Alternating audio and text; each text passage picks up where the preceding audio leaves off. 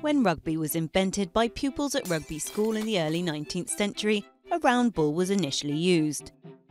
But by 1835, the oval ball had made an appearance, being easier to handle and hold against the chest. They were made by William Gilbert, a cobbler from the small English town of Rugby. He used inflated pig's bladders encased in leather. Nowadays, the shape of the ball is governed by strict guidelines. The lengths must be between 280 and 300 millimetres, circumference between 740 and 770 millimetres, diameter between 580 and 620 millimetres, and weight between 410 and 460 grams.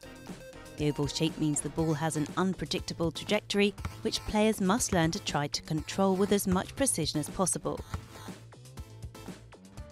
The ball should be thrown point first or upright so it spins on its axis. When the ball's kicked into the air, it always follows a curve, but the actual trajectory depends on a number of factors: speed, momentum, direction, kick placement, wind strength and rotation.